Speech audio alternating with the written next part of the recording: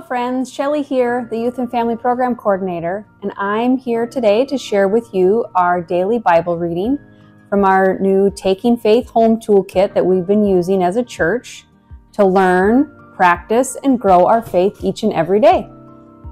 If you have a Bible nearby, go ahead and grab it and you can follow along with our reading for today. Before we get started, a reminder, our theme for this week from Taking Faith Home is Jesus wants us to be at peace with one another.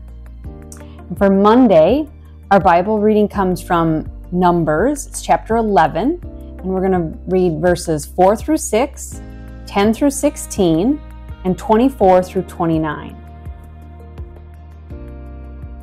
The rabble with them began to crave other food, and again the Israelites started wailing and said, "If only we had meat to eat.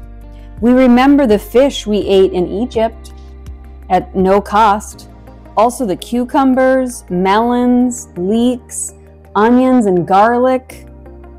But now we have lost our appetite.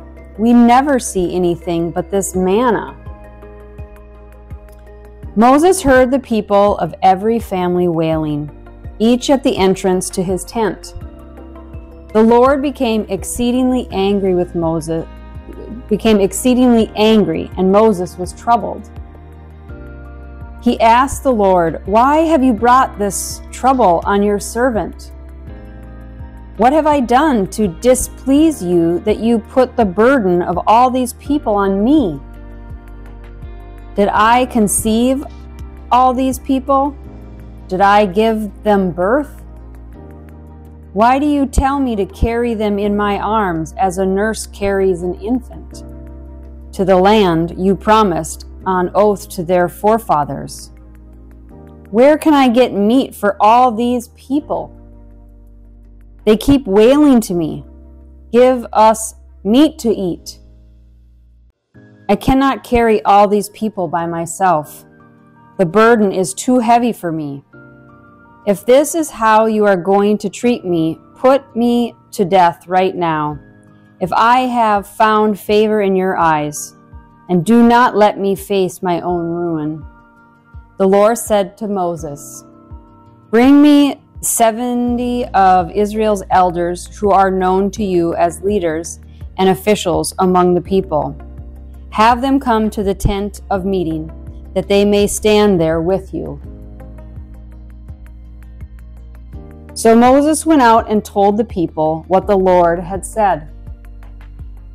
He brought together 70 of their elders and had them stand around the tent.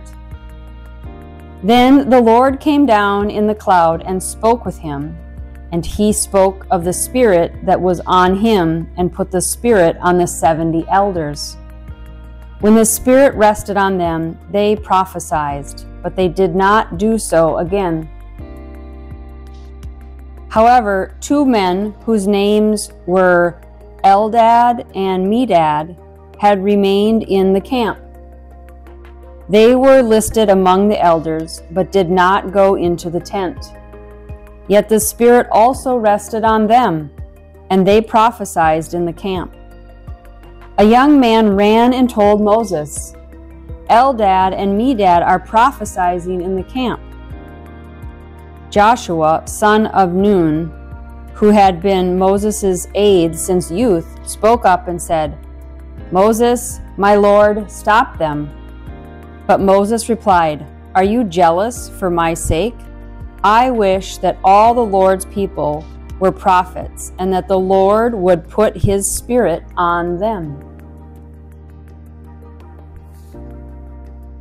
So, that was an interesting reading today about Moses and the elders. How do you think that may relate to this idea of Jesus wants us to be at peace with one another? If you have someone nearby, it'd be a great conversation to have with a friend or a family member.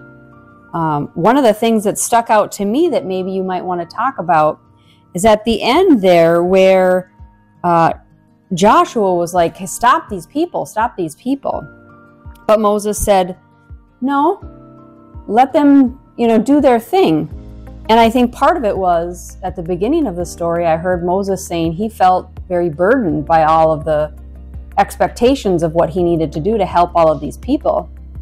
And so he appreciated having these other people be a part of what God wanted them to be, and that the Spirit was on them.